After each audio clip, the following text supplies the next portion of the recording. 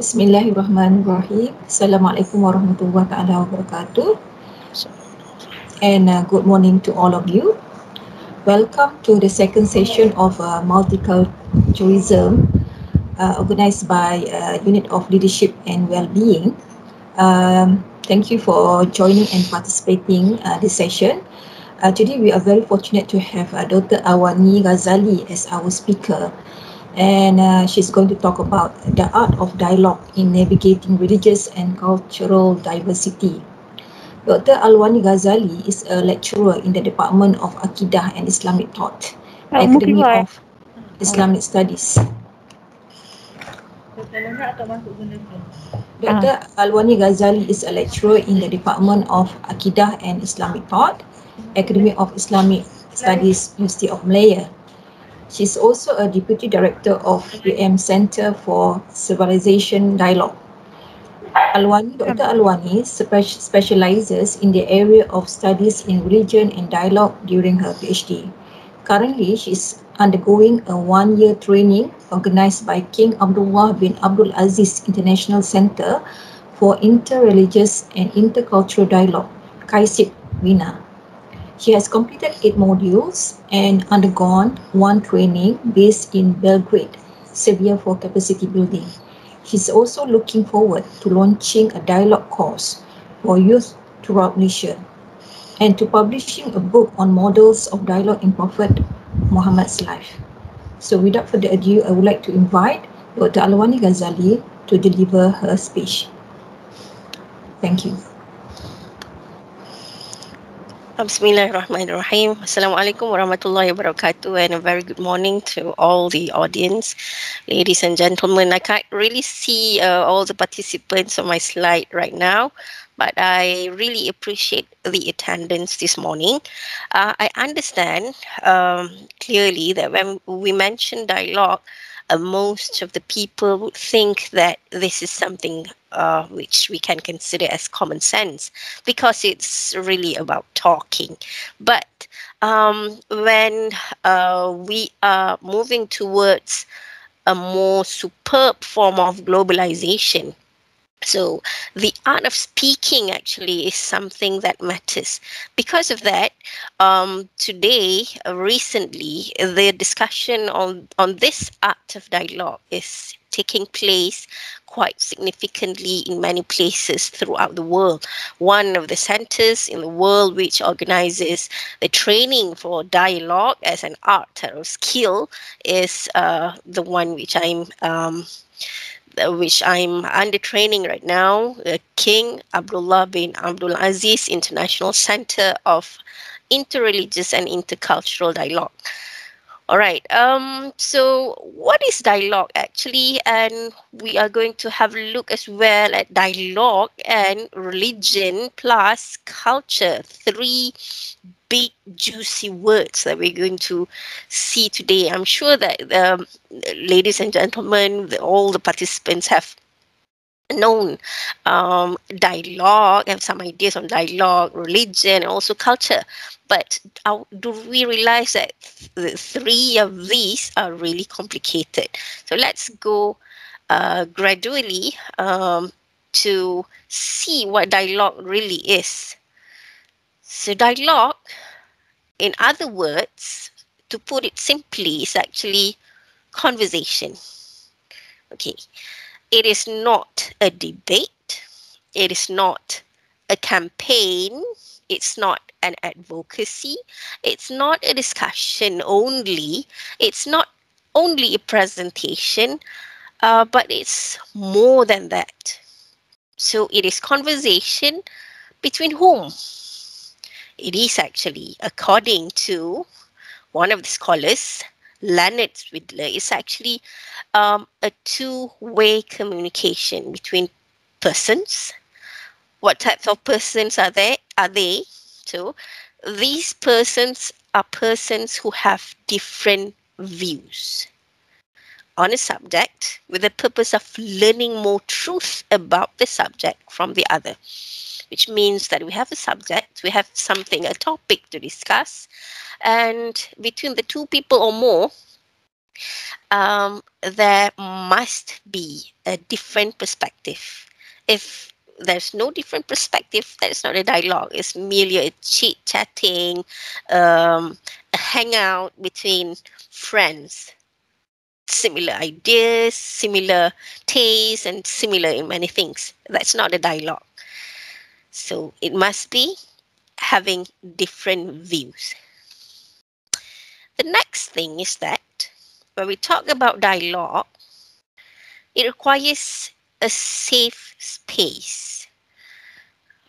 Okay, so Muhammad Abu Nimr talks about dialogue in the form of its environment. Okay, the environment where dialogue should flourish is actually a safe space. It's a container for people to surface their assumptions. Okay, in other words, to let the other know what they previously thought about the other, or the interlocutor of dialogue. Okay, and then question the previous perceptions and also judgments.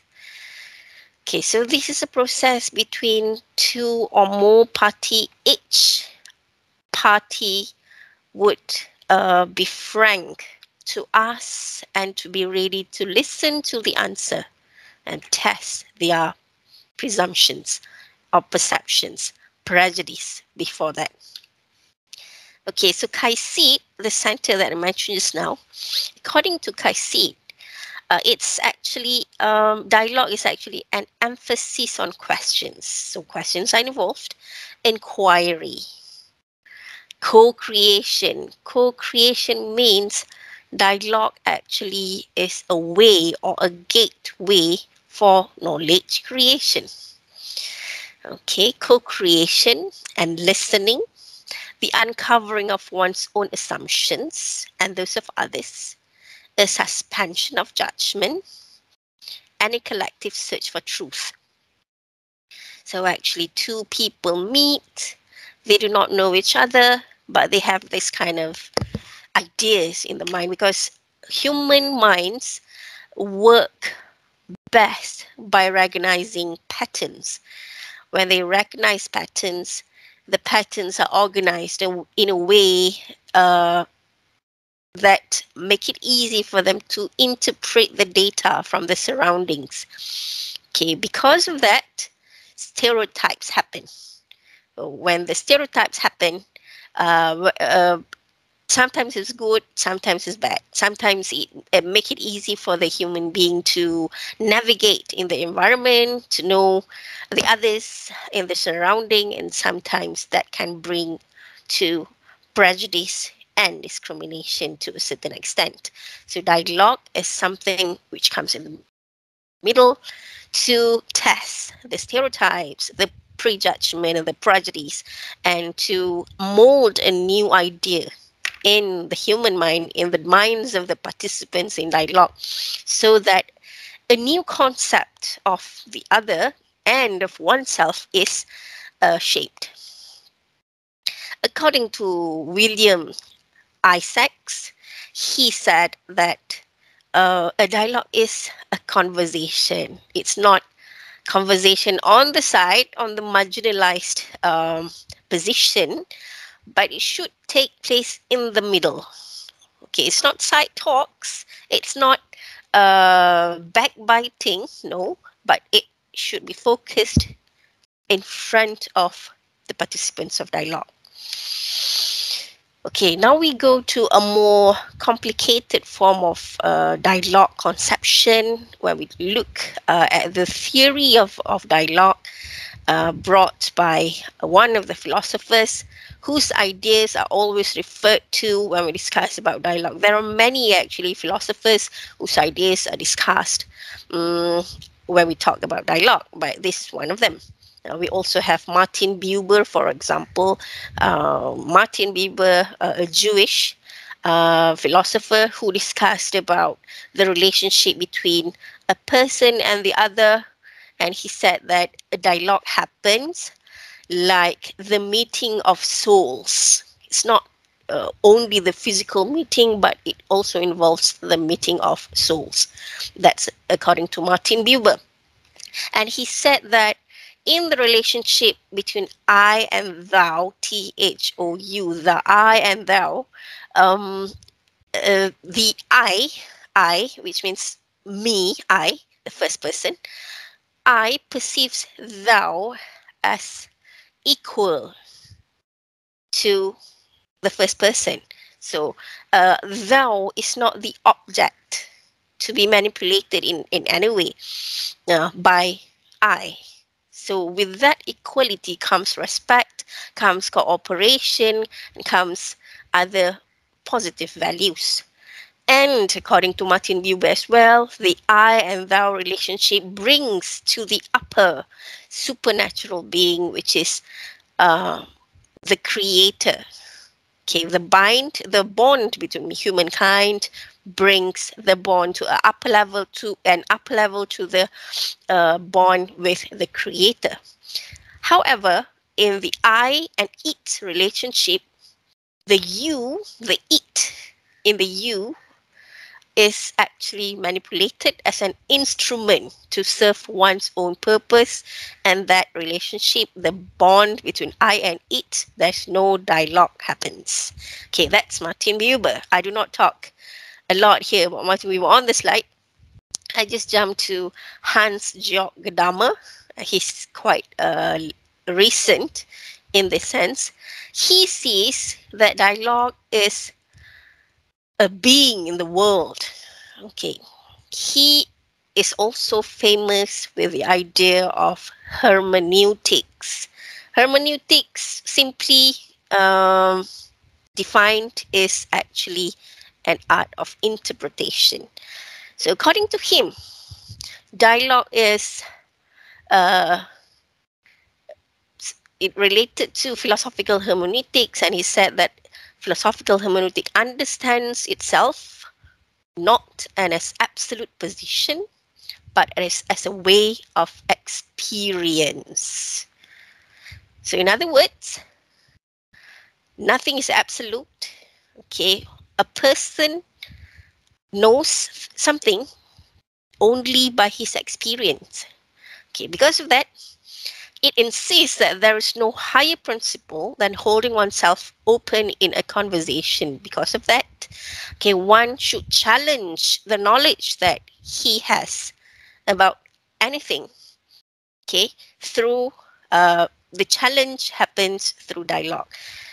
And this person has proposed few dimensions of dialogue. Number one, he said, a person must open himself to the others in dialogue. Then a person must engage in the prejudice that he or she has in the process of dialogue. So she or he must mention what she or he has about the other. For example, I may think that all Christians are the same, that all the leaders in Christianity, like father or pastors, all of them cannot marry. Okay, so I mention that prejudice to my Christian friend, so that an idea can be spoken out from her or him. Okay. Before I know that actually, before I know whether the idea is wrong or right, I'm clueless. But when I mention that, oh, I see this as such and such, so my friend in the dialogue will correct me. No, for example, he will say, no, a father is a figure is a leader in Catholic Christian, and yes, father is not married. But when it is a pastor, it is in Protestant Christianity. So this person is allowed to get married. So this is a new knowledge to me. I may have had prejudice before. Okay, so that's one of the examples. Another example. Before an Indian, a Hindu knows about what is actually a Kaaba for Muslims, they may have thought that a Kaaba is like an idol to be worshipped. So maybe they have the idea that um, although Muslims prohibit the worship of idol, actually they also worship an idol that is the Kaaba. That's a wrong idea, actually. So, as a Muslim conversing to the Hindu, I can explain that is not an idol. That's just a matter of a direction for the whole Muslim in the world to pray, and that there's nothing inside the Kaaba, such as idols, which they have imagined. So, this kind of prejudice. Okay. So, fusion, number 3 is fusion of horizons. What does it mean? Fusion of horizons means that each participant has a different view about things, maybe about the other, or maybe about oneself. Okay, so during the dialogue, each party would speak out his or her mind, and then they exchange. The area in which merging happens, that is the fusion of horizons, just like the picture that you can see here on my slide here. You can see here there's a fusion of horizons happening in the middle here, where the information merge. When the information merge, fusion of horizons happen, and a transformation of thought happens as well. Okay. Number 4, according to Gadamer, there must be questioning involved in the process of dialogue. So each person must question the other to make sure whether he or she has understood the information well, or that the interpretation in one's mind is different from that of the other. Maybe the other person means something else, but A means something, B understood as something else. So questioning must be there. And also, number 5, the 5th dimension, according to Gadamer, the engagement between the two parties or more must be mutual. They must take part. There must be a disclosure between all the parties involved. If there's just someone, the same person talking, it's not fair. Although listening is very, very much emphasized in the process of dialogue. Listening with care, listening with attention. That is the most emphasized. Most emphasis is put on listening. Although that's the case, mutual engagement is very important, which means we have to take turn to speak. We have to be ready to disclose. But it's not easy. Yes. Okay, now. So as I mentioned earlier at the beginning, when we talk about the art of dialogue itself is complicated. And now we would like to see the role of dialogue in many religions, relationships, and in many cultural backgrounds. They are indeed complicated. Religion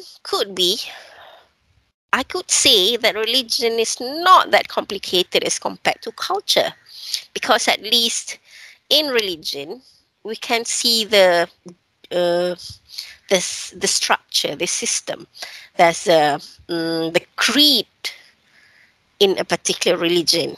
For example, in Islam, we have Tawheed as a system, the oneness of Allah.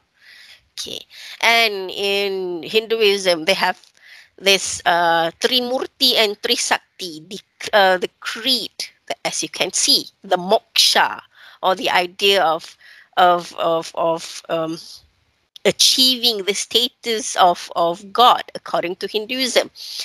So there's a structure somewhere when we discuss about religion. But when we discuss culture, it is even more complex because culture is actually not homogeneous. There's no one type of culture that fits all. For example, when I say that I'm a Malay, my type of Malayness is not similar with Umu's type of Malayness. Maybe Umu's not here today. Sharifah is a Malay as well, but maybe she's a Malay from Penang, who has a descendant from Mamak, for example, and has this typical type of food, spicy a little bit. But I'm a Malay from a Turkish family, let's say, so I like more of a meat which has tomato sauce, for example. So culture has its own form, but it's not the same. We cannot generalize culture. It is built through many layers.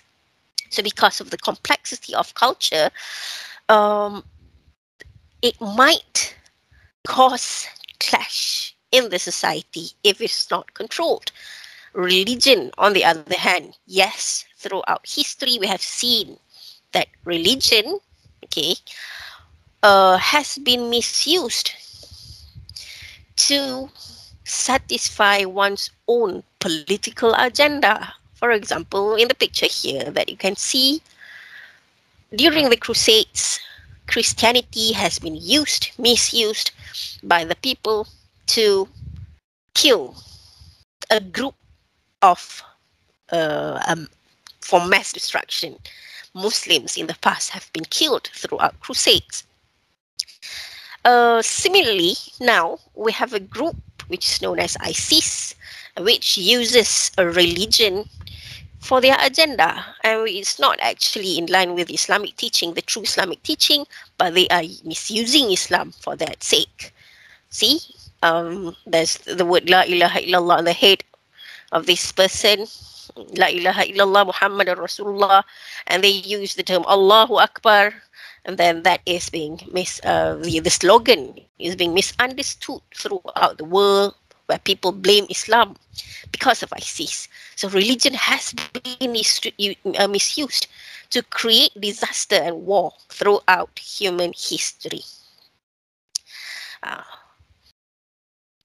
On the other hand, we have to also there is also a fact, a truth in the idea that actually religion is also the basis of peace and unity for human being, because all religions teach their disciples for peace and harmony, sustainability as well.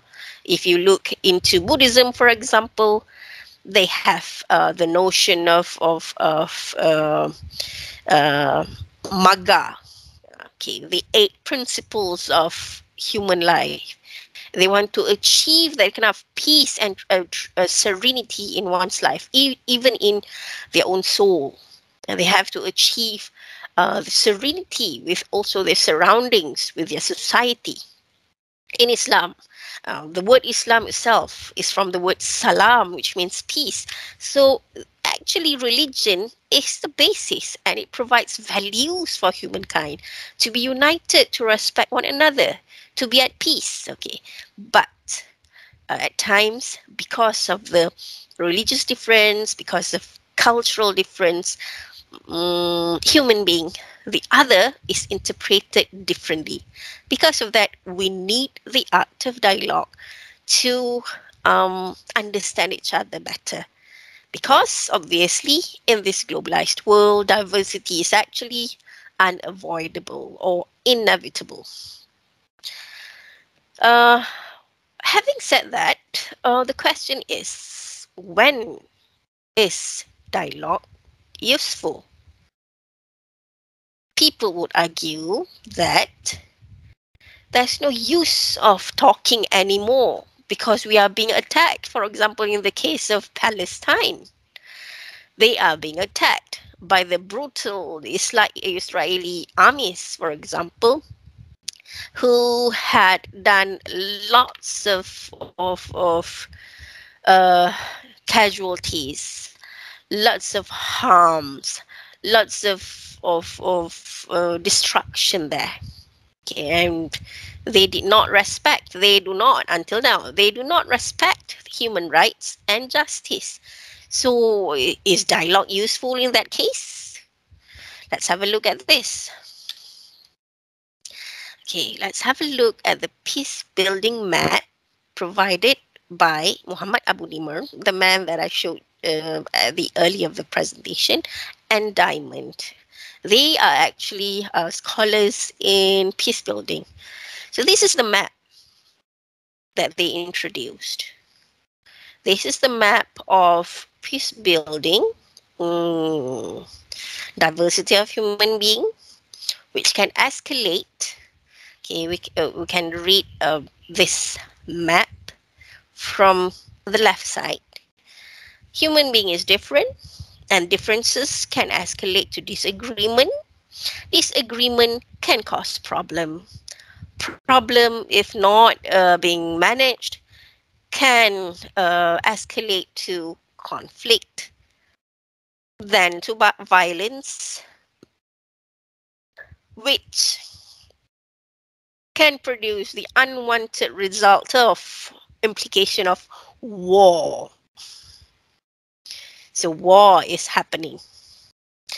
In this case, in this stage, dialogue is no more useful because destruction has been done.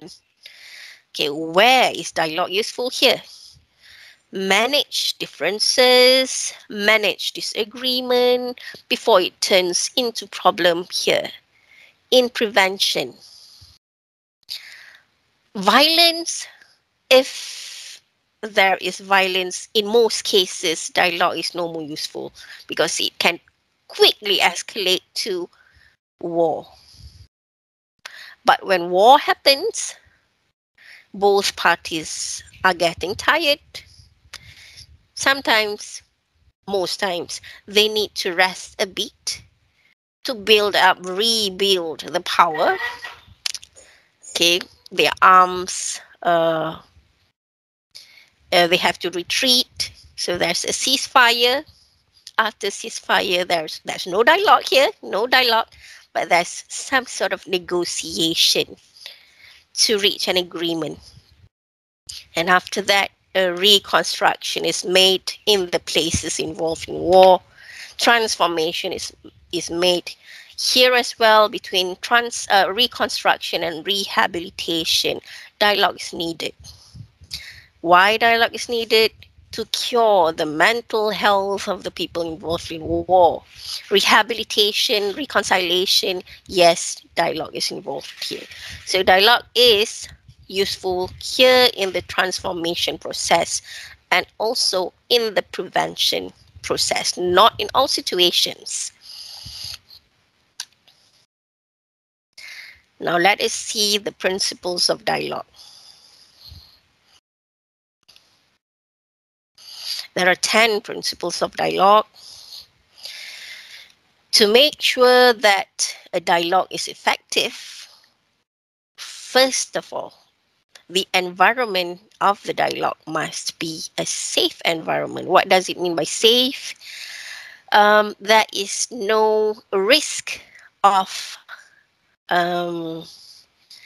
disclosure of what is discussed in the dialogue group.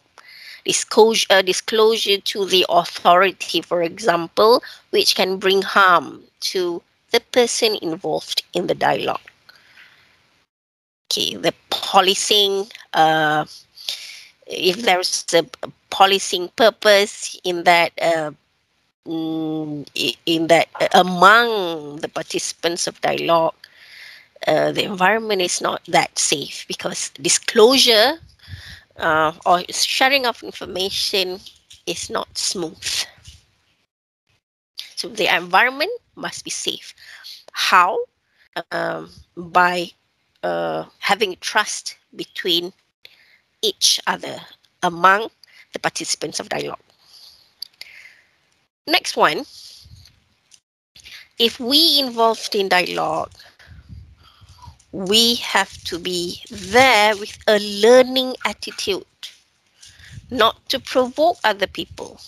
So we approach dialogue with a learning attitude. We want to understand the other. We want to listen respectfully to the other, just like we want others to listen to us respectfully. Right?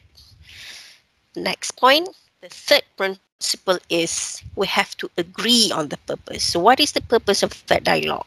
Do we want to understand each other, the identity? Is that just an introductory dialogue where we don't exchange very deep, controversial ideas that we hold in our hand, in our mind? Is that an introductory dialogue, or is the dialogue designed for an action in the community, for advocacy, for example, to uplift poverty among the community members, to help single mothers, for example? What is the purpose of that dialogue? We have to agree on the purpose of the dialogue. Number 4, there must be some ground rules throughout the process of dialogue. What are the examples of ground rules? Number 1, each member cannot leak the information discussed in the dialogue. Number 2, there must be trust among the dialogue participants. Number 3, there must be mutual respect. The use of words must be respectful. No provocation. Yes, one can surface their prejudice, one can surface their ideas towards the others, but that is done in a respectful way. Okay, so those are some ground rules of dialogue. Okay, and number 5, the principle number 5, each member has to take risks. Sometimes when we say something unpleasant towards the others, like when I gave an example just now about a Hindu, okay, that Hindu is actually a student whom I have interviewed in one of my research, and I'm glad that they spoke up their mind. One of them asked about the Kaaba. Is there any idol in the Kaaba? I heard that there's this one of the he mentioned one of the Trimurti, one of the gods of the Hindus in the Kaaba. Oh, that's a surprise to me. So that person was taking some risk. Maybe I dislike it, but it's good that he had surfaced his feelings, his thought, so that I know. All right. And be ready to confront the perceptions, to be confronted as well. Maybe my idea about the other group is wrong, for example. Another thought that I had before the dialogue between me and a Christian priest, a Catholic priest, I thought Christianity is a religion which is exclusive, that they believe that they only them have a validity. So because of that, they have this kind of missionary work. Okay, but according to the priest that I dialogue with, he said that no, Christianity does not believe that only only to them belong the validity of religion. So from that point on, I know how a Catholic Christian thinks, which is different from what I read in the book. Okay, so I confronted my perception. Next one. The sixth principle, relationship comes first. So we have to know, where are we? Is this an introductory dialogue? Is this a deep dialogue? Am I going to see this person again in the future? Would I like to keep the relationship in a long run? Okay, in dialogue, that is emphasized. The long-term relationship, that comes first. So there are things, although it is encouraged that you take risk in dialogue, that you grow in dialogue, although that's encouraged, despite the encouragement, we have to really be wise to filter what should be asked, what shouldn't be asked at that point of time, at that seat, I would say. So maybe some questions could be postponed for the sake of harmony. Maybe the person that we meet in that seat is actually having a different kind of personality. So maybe a little bit sensitive, maybe not open to discussion. Maybe on that particular day, the mood is not that okay. So we postpone the question to another time. The relationship comes first. Next one. We have to address hard questions, taking risks for that question. But that must be done gradually, just as this ball goes up on the staircase. Gradually. Okay, so we gradually ask hard questions, gradually depart from them. Okay, not to give a shock to the emotional aspect of the other. We cannot deny the emotional aspect of the other person. We have emotions too, right? So be in their shoes, treat the other people as we want to be treated, respectfully. Okay, having said that again, on our part, we do not quit or avoid difficult issues.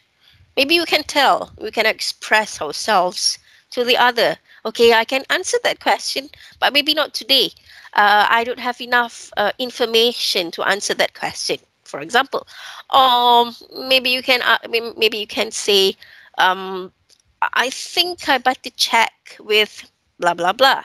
But that's just postponing. That's not avoiding as such. The best is to attend the question and remember to use, when answering difficult questions posed to us, remember to use the word I instead of using the word all Muslims believe that blah blah blah, because in Islam we have many mazhab. You cannot represent everything. We have Shafi'i, Maliki, Hanbali, right? If you're a Muslim.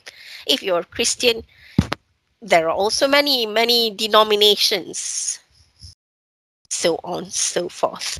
So always use the word I to avoid being to avoid generalization. You are not representing the whole population. Don't put the burden on your shoulder because nobody asked that from you.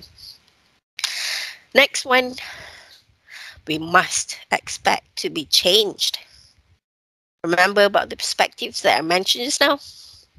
This perspective that I have towards Christianity, this perspective that I had maybe towards Buddhism. Once I had lunch with a Buddhist speaker. I thought all Buddhists do not eat meat, do not eat, they are only vegetarians. I thought that all Buddhists are vegetarians, but there are exceptions. This particular speaker said they only do not eat meat in certain circumstances which involved shedding of blood, shedding of the animal's blood by themselves directly. But when So it's complicated to explain. But there's an exception in the case of Buddhists. Not all of them are vegetarian in all occasions. So in my mind, there's a change in perspective. Expect that to happen. Finally, okay, when we experience change in our mind, of course, when we talk, we are changing the other's perception towards us as well. Most generalization would say that people with, when this happens always when I'm outside the university, when I'm with this hijab, quite a long hijab. If you can see my hijab, walking on the street, people see me as makcik-makcik from somewhere. Suddenly I speak English. Oh, tak sangka ya orang pakai tudung labuh boleh cakap English. This is some of the things that happened. So with dialogue and interaction, some kind of change is happening to its in the minds of the others as well. Those are the 10 principles of dialogue. Question is, when do we start a dialogue? This is another difficult question. Why do I say difficult? I am different. I have my set of personalities. Remember, I talked about Malay being mixed with Turkish blood, with etc., etc. Culture is complicated. Personality is complicated because it is built layer by layer through many, many factors. Family values, upbringing, education, knowledge, etc., etc. Maybe encounter, etc. So the personality of the person is something which we must assess. Start by the positive mindset, but always be careful. Okay, so we have this diagram. In the middle is the comfort zone, where we all love to be in. In comfort zone, there's no challenge. Everything is good. There's no change needed. Everything is conducive, relax, no challenge, in other words. However, if we want to grow, there must be sort of a challenge to ourselves. Similarly, the audience here, ladies and gentlemen, I believe that you're a successful person. How did you achieve your success? Of course, by stretching from the comfort zone to another layer. By lack of sleep, by lack of entertainment, by lack of leisure. You achieve success because of that in your life. Similarly, in dialogue, if we want to grow, there's no other way than stretching to another zone, which is called a stretch zone, where learning takes place. It's sometimes discomfort, yes, but always try to learn. Give it a try. Oh, for example, this personality, this Miss A looks like not so friendly. She doesn't smile. She seems quite cold.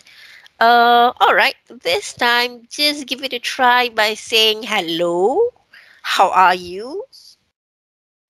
Okay, if she looks so cold, she's not ready to disclose herself at all. Give her time.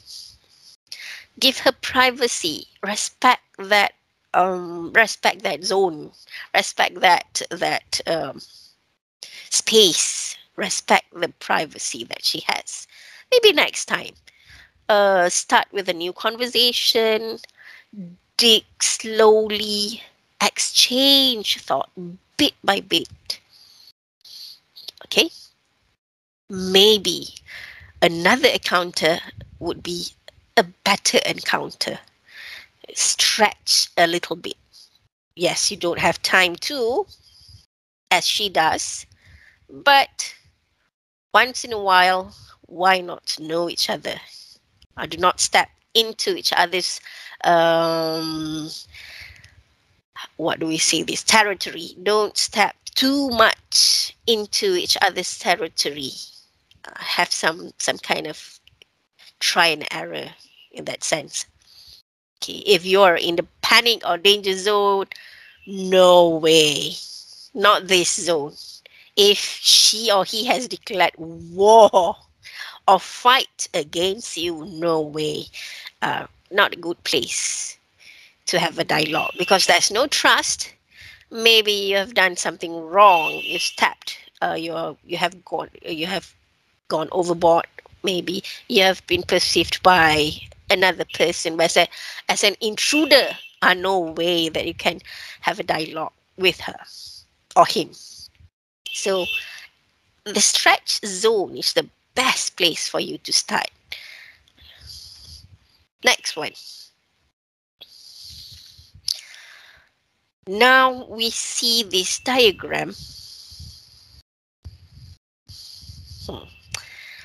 This is introduced by Anas Al-Abadi, one of the trainers in the International Fellows training that I underwent in August. The diagram is about the dialogue zone. We have the comfort zone or the neutral zone. Here, no real dialogue happened because there's nothing much to us. Only superficial question. Just hi and bye is not sufficient for dialogue to happen.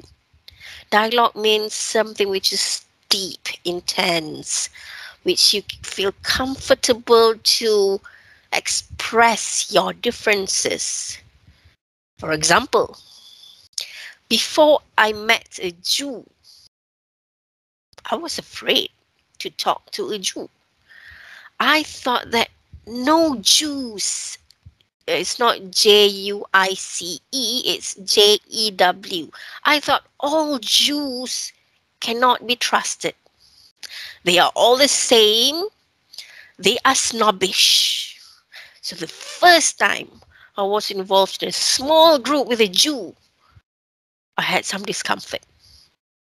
I just let her speak and I just observe. Is she similar with the ideas that I had in mind? That all Jews are snobbish, all Jews are arrogant, all Jews are this and that? But it seems that individuals are different. We cannot judge by a set that they have. I mean, the religion that they have, the culture that they have, because it's really complicated. See them as individuals. So in the comfort zone, neutral zone, I did not ask anything. I just want to observe. No real dialogue happened.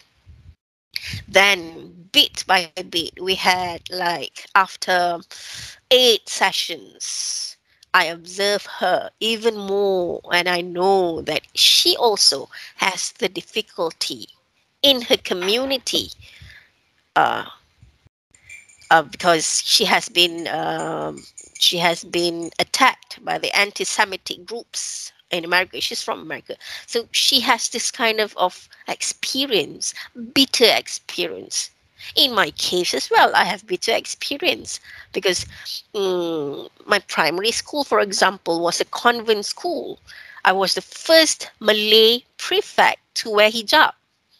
I remember my principal, who was also a Christian, called me to ask me remove hijab. Why? As a kid, I wondered, and that was an unpleasant experience. So I understand then, after 8 sessions, that each and every member in the session has this kind of unpleasant feelings about their own religious identity. Due to that, okay, after 8 sessions, I start to be in the dialogue zone. We start to feel comfortable with each other. And the facilitator was great. He could create the trust and safe environment which which made it possible for us to share our experiences. Okay? So when it goes down here, it's good. But when there's war, there's fights, and there's panic zone between us, there's no dialogue. There will be no dialogue happening because it's not appropriate for dialogue to happen. Just like the case of Bosnia Herzegovina and also the Serbian people. They had a very good relationship, but out of a sudden there was war between them.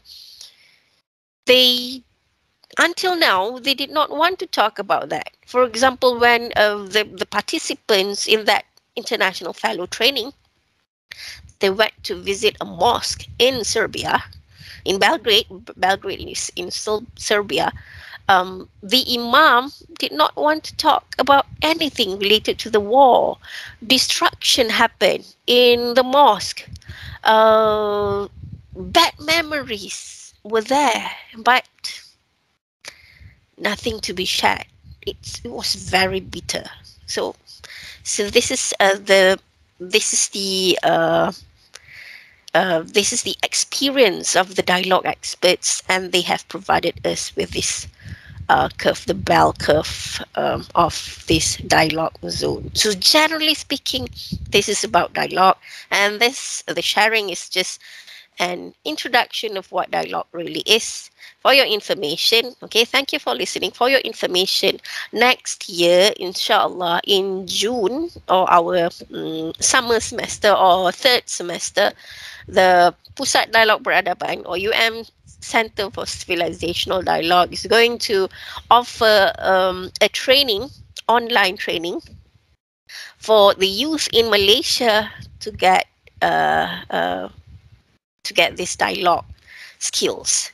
I hope that you can advertise this to youth that you know out there, because this particular skill is very important, especially in Malaysian context, because we have multiracial society, and every now and then we have conflicts between different races in Malaysia.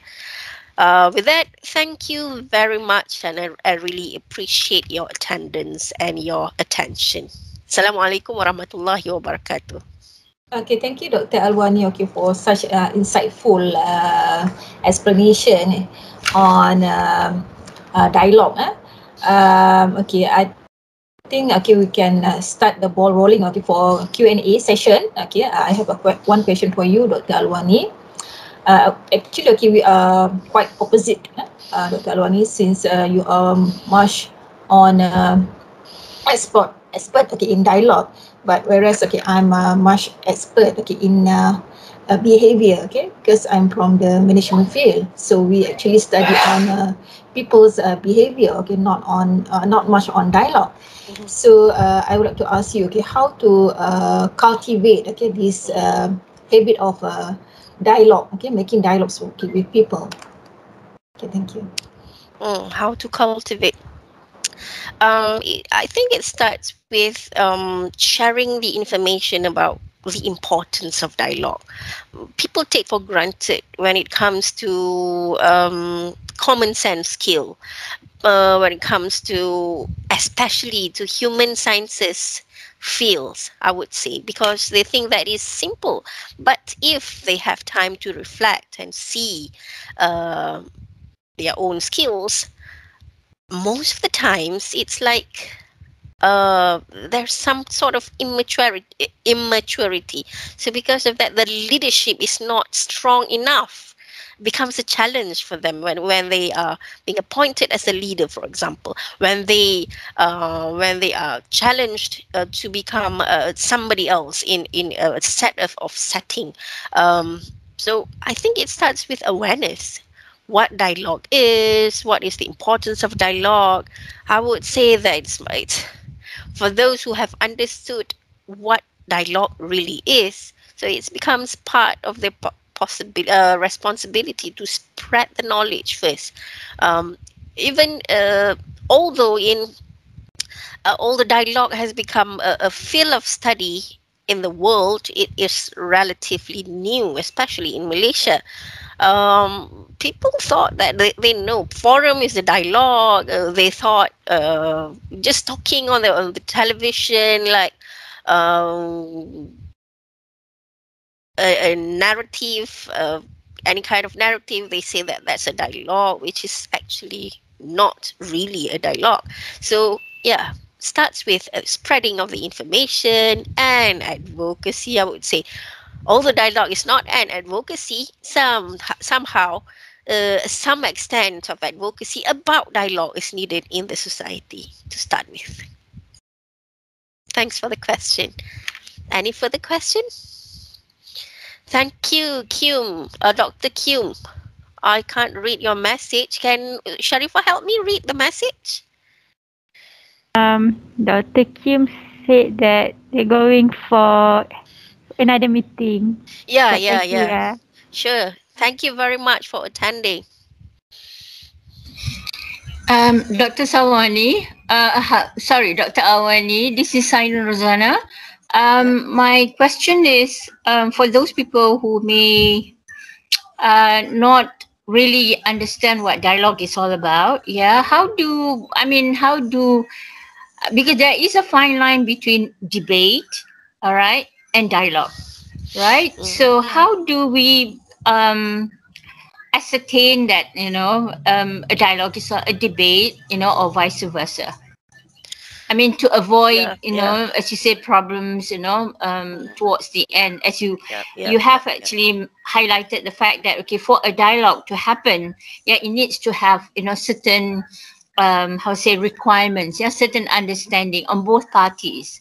But I think many times in reality, both parties may not, have that kind of understanding. Yeah, of course. And you're though they use the term, okay, let's have a dialogue. At the end, it wasn't a dialogue that ended or that was being produced, but more of a conflict, created from, the initial attempt. Okay. Okay. Yeah. Your observation is very sharp. Very good, Doctor. Professor. I'm not sure. Sorry if I addressed wrongly. So fine line, yes, but the result is something that matters. A debate may grow the gap even bigger, but a dialogue brings two parties closer. That's the thing. Yeah. When we think about all the personality types, the differences, the different minds, the different experiences, it will be difficult. But when we focus on difference between debate and dialogue, that's the outcome is something that we can evaluate whether this is really a dialogue or, on the other hand, a debate. A debate builds wall even more, but a dialogue built bridges to people.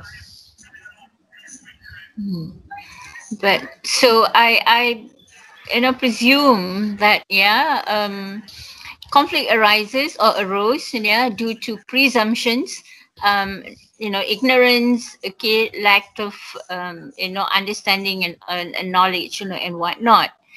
So even people with high education, with intellectuals and whatnot, we always see a dialogue ends up in a debate, more so often, where one is trying to win over the other. Okay. When in actual fact, it's supposed to be, like you said, an exchange of ideas. At the end, there would be some changes Okay, in terms of, oh, I see your point. Now I understand, instead, it's like, oh, okay, that's it. That's going to be our last dialogue or, conversation that, I'm going to have with you. And how do we avoid this? Yeah, because we see this constantly happening, even at the faculty meetings. Okay, I'm not touching the parliaments, and whatnot, but even at our level, all right, our departmental meetings, things like that, and we are supposedly to be highly educated, yeah, with supposed to be with good communication skills and whatnot, and yet those things are not observed. So how do we remind, or how do we keep telling them that, hello, this is for the good of the faculty, the good of the department, we do want to achieve something that's more positive rather than creating conflicts, further in the discussion. It's always start with the discussion, isn't it? Yep. Yeah. So, I mean, I'm just like sharing, my observations, okay, based on experience. Like you said, you have to have some experience, okay. So only then you would understand, yeah, whether. But I thank you because the difference between dialogue and debate, yeah, I think has many times been misconstrued, yeah, and been misinterpreted by many people, even people like us who are presumed to be in the field of knowledge, and whatnot. Thank you. Yeah, we always see that time is our asset, right? Because of the lack of time that we have, there's a lack of communication, lack of listening going on. Um, that's one thing. The other thing is the dynamic of the power dynamic. Who is more in the power position? Who is less in the power position? And sometimes the power position is also defined as who has less experience in something, who has more experience in something else, in something. So these are the things which actually I would say hinder the progress further, because in our world today, a progress can happen even more speedily if we were able to dialogue instead of debate about whose idea is the best, whose idea is better in that sense. As long as if we have the self-interest, as long as we have the I don't know what to say about this, but personal agenda, I would say. Mm, the idea of dialogue is something impossible to happen. Uh, People maybe would just shut their mind off instead of speaking out the idea, contributing to a new way of solving a problem, new way of looking at things. Um, Actually, I believe that in all levels of the community, for example, the simplest as our small department, academic department in the university, we have lots of experiences from the places that we are brought up, from the university that we went, for example. So if these rich, if this richness is shared, it's actually a wealth for us to have a spectrum of ideas. But time maybe is a challenge, that only some people are speaking and the rest feels like okay, let them Mm. speak. Yeah. Yeah, I believe that Mm. that's what's happening around us, but that's a kerugian yang nyata. Yeah, Betul. because so Betul. I don't know. Yeah. That's such a waste. Sorry if I would like to give a credit to ADEC, but I can Mm-hmm. see that ADEC is progressing very well with this kind of communication that they have among their staff. They evolve very quickly. They tackle problems very quickly. The way that they respect each other in the in the units that they have. I respect that. I think this is one of the sentences in which you deserve the credit and respect. I think you just mentioned the word respect. I think that's important, in any dialogue, right? Yeah, first to actually show respect, for the different views, yeah, that the interlocutors, okay, have. I think with respect and of course good listening skill and understanding, yeah, I think that will bring to something, that started with different people having different views coming to an agreement that, yeah, I share your idea, yeah, I can see, yeah, coming from, where you stand, and things like that. So Yeah. for me, an interpretation of a dialogue is something that you start with two different ideas, but at the end, yeah, the conclusion is that I see your point, I understand that, and I can accept that, right? But I can still keep, yeah, to what I believe in, yeah, because like you said, there are Yeah. certain matters, as you were talking about religious issues and things like that. Yeah, those certain things are already set, yeah, in our ways of believing, or being taught, right? So that may not change. Okay, however, Yes. Yes. the way we understand it, the way we see how others, like you said, you gave some examples, on the different religious, how to say, beliefs, yeah, yeah, I do see their point, okay, reasons, why they think that we are praying to an idol too, when, like you said, the Kaaba, there's nothing in the Kaaba, so there are differences, but it's making others understand, Yeah. yeah, in a way, a dialogue, Yeah. yeah, can be the way to do it, right, rather Yeah. than a debate. Yeah.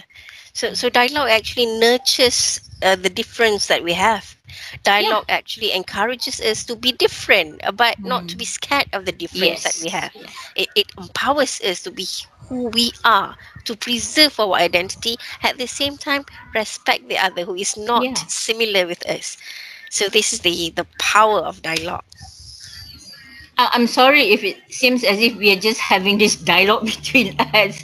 Yeah, Yeah, but please, how please. early do you think? I mean, I think this has to start very early. Yeah, in our lives actually.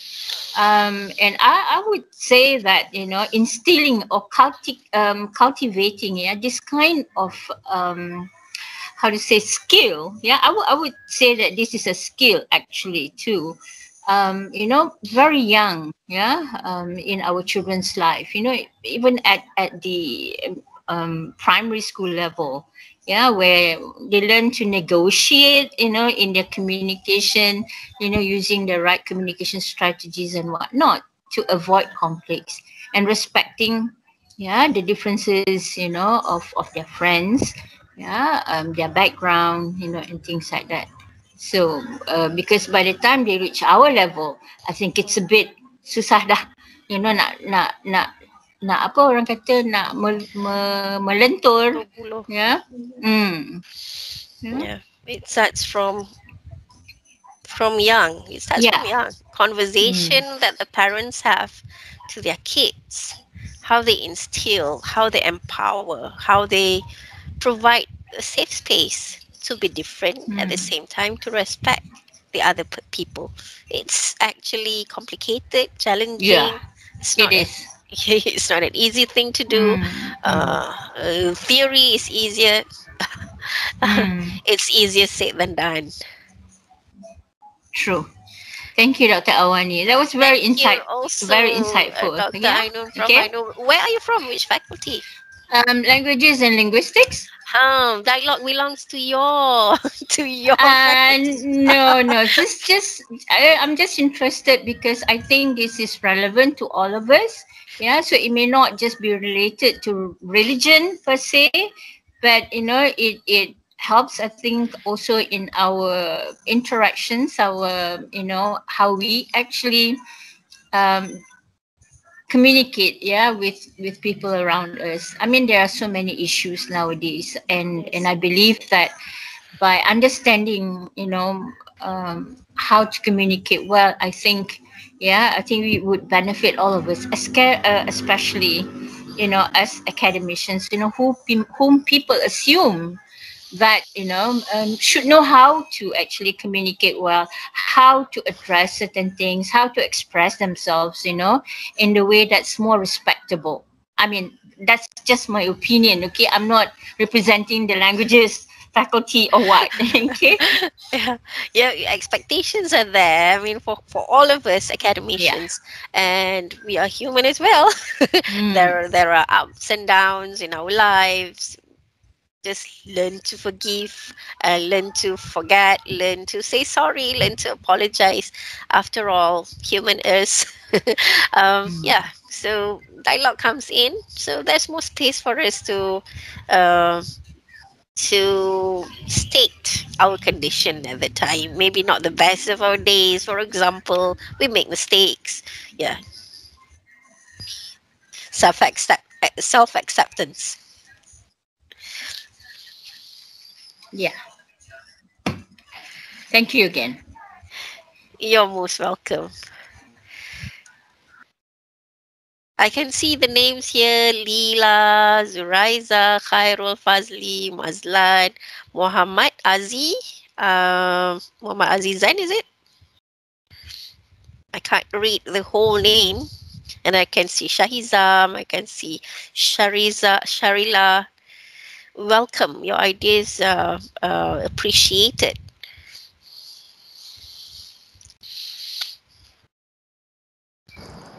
Yes, thank you, Madam Aino and Rosanna, okay, for the questions.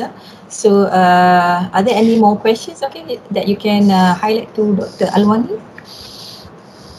Yeah, most welcome. Okay, we still have time.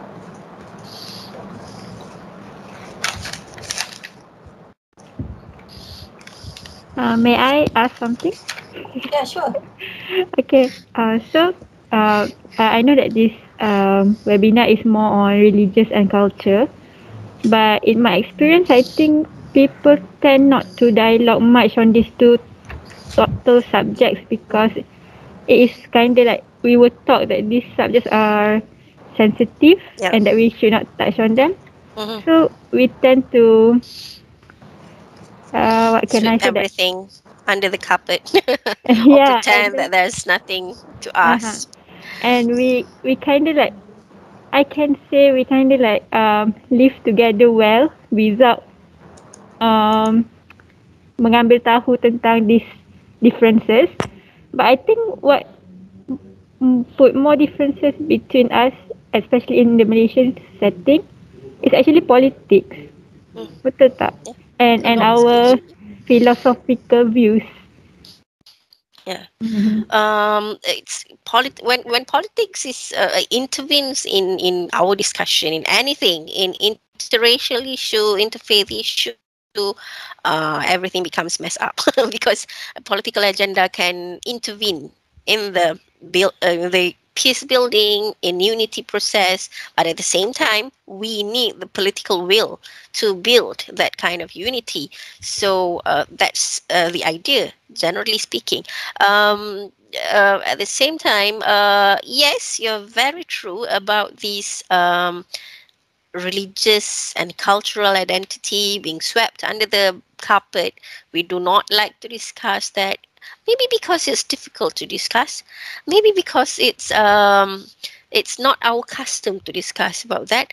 But it's quite a waste if our the asset of the Malaysian community, of this rich diversity that we have in Malaysia, is not used as a tool of learning from each other. Because if if there's, if not us who is willing to preserve the identity, who else?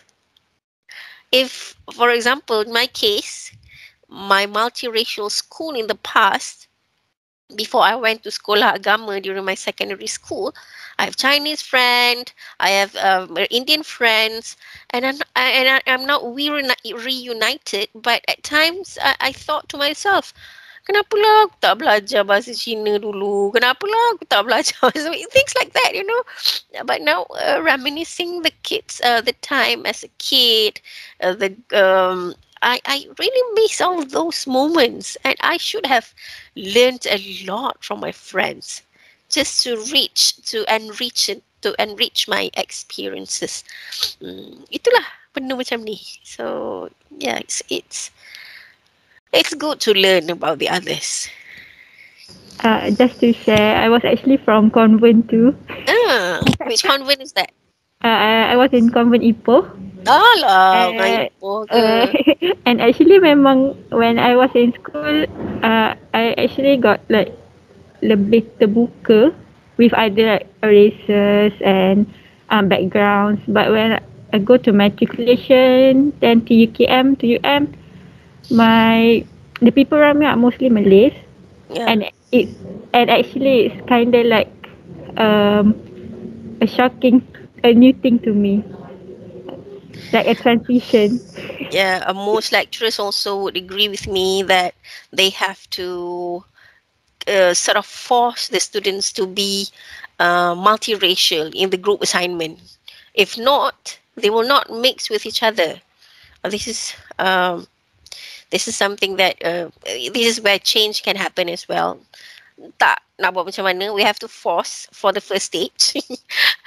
Hopefully later on they will discover and learn from each other, learn the values, especially values of working, styles of working, mindset. You know, these things are very expensive, invaluable. We can't easily see anywhere on everywhere on this earth. We are proud to be Malaysians, to have the race which is identified also with, associated with the religious affiliations. In other words, certain race belongs to certain religion, kan? In a way, it's something unique as compared to other places in the world. So itu yang interesting.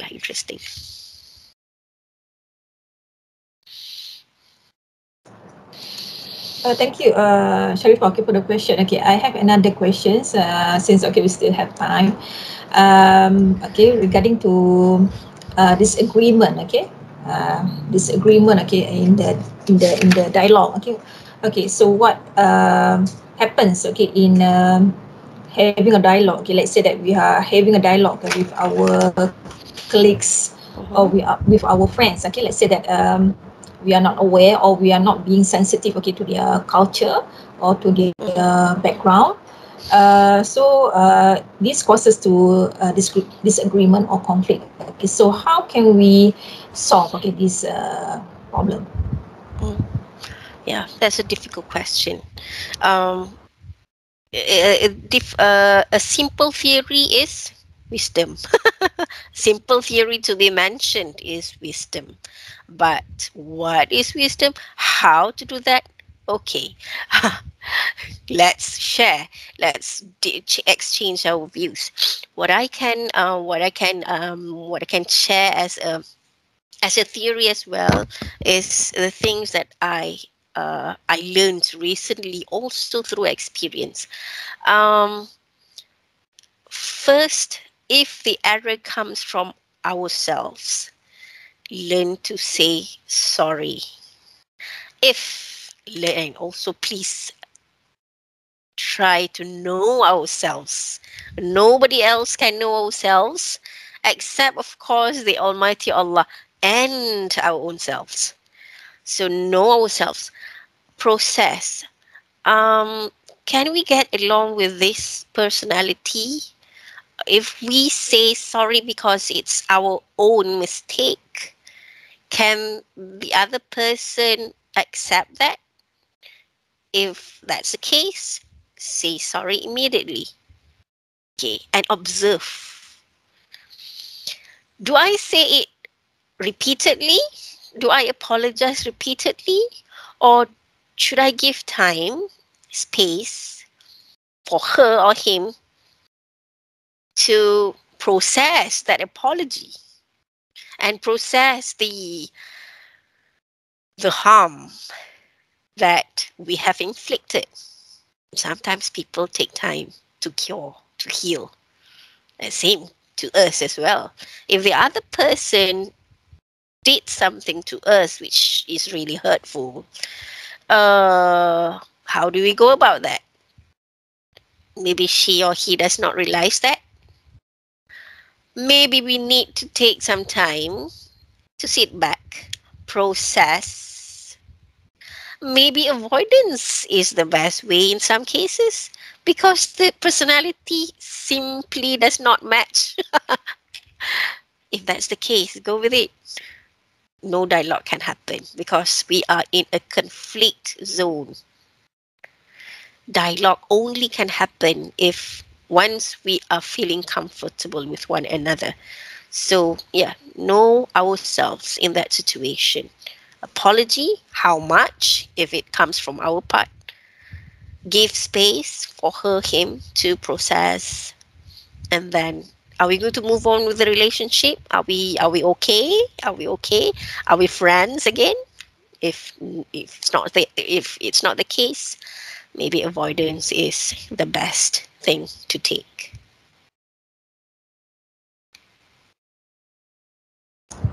Okay, doctor. So it means no more dialogue, doctor? No need to dialogue in this Terpaksa. kind of situation. Terpaksa, yeah. Terpaksa. Okay, I heard about avoidance. Okay, just now. Okay, so it's actually similar in our OB theory. Okay, when we are facing conflict. So in order to resolve that kind of conflict, okay, we can use avoidance strategy or avoidance tactic. So that is much more on a behavioral perspective. So now we are talking about dialogue. Since okay, doctor said that no need to dialogue, okay, no need to even to debate, no need to speak, no need to speak even, doctor. Yeah, we can listen. Yeah, because if the other person wants to speak, let him speak. So we have to listen. If we want to be selective, not to be hurtful, it's up to us. So yeah, that's better to reach peace and harmony. Because sometimes different personalities, we only we can only be hurtful because in some cases it's simply that the other person does not want to listen. So if that's the case, so avoidance is better. Okay, doctor. Okay, thank you so much. Okay, for the explanation. I think now we are at the end of the session. Since okay, there are no more questions. Are there any more questions? Okay, no questions. All right. In that case, okay, could you please fill in okay the feedback form okay for us? All right. Sharifah has already included okay the feedback form okay in the chat box. Okay, could you please fill in the form? And I would like to thank okay all of you okay for participating and joining okay this session. And I also would like to thank okay Dr. ALWANI okay for sharing okay her thoughts okay with us. Now okay I think okay Sharifah okay this is end of session and we're going to have some photo session. So could everybody please okay open your camera.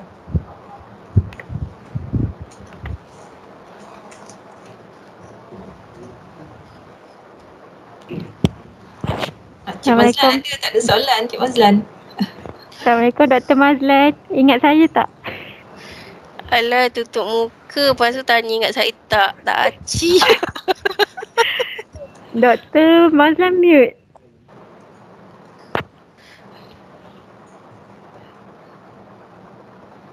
Saya dulu sudah Dr. Mazlan. Ya, saya tahu. Saya faham. Walaupun mata je nampak. Masih kenal lagi. Kenal saya faham. Dr. Mazlan ni ajar kat mana? Saya Jabatan Pengajian Asia Tenggara. Oh, okay. Okay. Sains sastra, sains sosial. Sastra dan sosial. Okay, yang lain-lain, do you want to open your camera or not? Okay, we are going to snap some photos here. Tak ada ya. Tak ada. Madam Ainun tak ada sini. Itulah.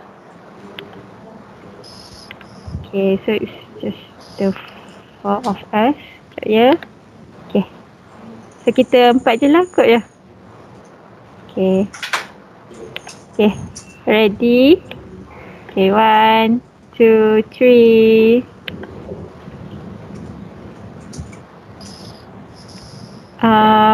Dr. Ilhami macam cut off sikit muka. Oh, Kak, sekejap. Ada Saya dekat punya atas sikit. kamera saya ni.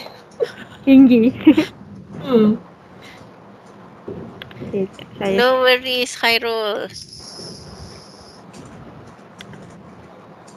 Dr. Khairul, is it? Boleh Dr. Ilhami macam belakang sikit. Macam tu. Dr. gitu. Okay, gitu.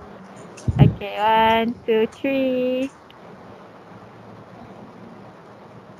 Okay, done. Okay, one more again. Okay, once Thank you, more Lila. again. I would like to thank all of you again for joining and participating this session, and also thank you so much to ALWANI for making this session insightful and also meaningful and fruitful. Assalamualaikum warahmatullahi wabarakatuh, and see you again. Bye. Thank you everyone. Thank you. Jumpa lagi dalam kampus insya-Allah. Yeah, see you next week. Starting next week, we are 100% on campus. So see you. Bye. Assalamualaikum. Waalaikumsalam.